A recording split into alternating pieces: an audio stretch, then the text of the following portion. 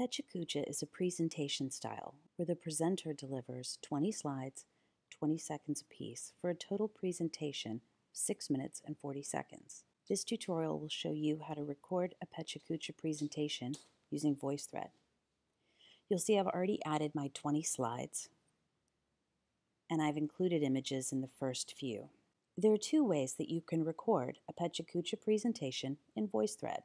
One is to record the entire 6 minutes and 40 seconds in one fell swoop. The second is to record slide by slide. Let's look at the first method. While in the Create area, I'm going to go to Options in the upper right-hand corner and choose Playback Settings. From here, we'll choose Pecha Kucha at the bottom. You'll see when I do that, it chooses to limit each comment to 6 minutes and 40 seconds, and when recording, go to the next slide every 20 seconds. From here, I'll choose Save. Now it's time to record our comments. So I'll click on Comment here at the top, and I'll click my Record button. And as you see, while I'm speaking, in the lower right-hand corner, my clock is counting down 20 seconds. This keeps me posted on how much time I have to record each slide. On the left, you'll notice that I have a total of 6 minutes and 40 seconds for the entire presentation. It's now advanced to the next slide, and I'm just going to continue to record each slide 20 seconds at a time all the way until the end. The pro of this is that the timing is all set and everything works smoothly, and I get a more natural flow like I would in a presentation. The con, however, is that if I make a mistake, I do have to start all over at the very beginning. I'm going to click Stop Recording.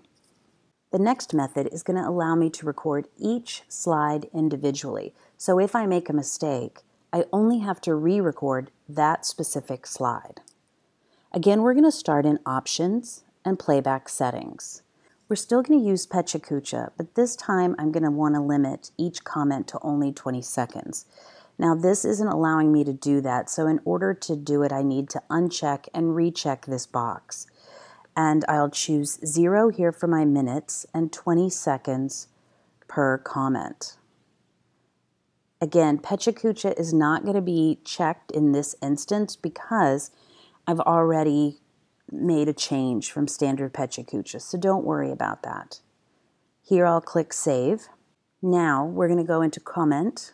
Again, I'm going to click on my microphone. And this time you'll notice that both the left number and the right number indicate 20 seconds. One is counting up, one is counting down. Soon as this 20 seconds is over, what it's going to do is appear to advance, but then it's going to come back to this slide and save my recording. Here you see it's uploading. And this time you'll notice that, and now I can click Save. And I'll advance to my next slide. Again, clicking the plus, and again, following the same manner that I did before, where each slide only allows me to have 20 seconds to deliver it. All right, I'm just going to click Stop Recording here and close. One last thing you'll do before sharing this with your class or whomever. Under Options, again, we're going to go to Playback Settings, and here we want to choose, and this is in both methods, to automatically advance the slide 20 seconds. What this does is it prevents your viewer from having to click the next slide button. It's just going to flow every 20 seconds. It's just automatically going to change the slides for them. And it'll play more like a video than an actual presentation where they have to manually advance. And that is how you can create a Pecha Kucha presentation using VoiceThread.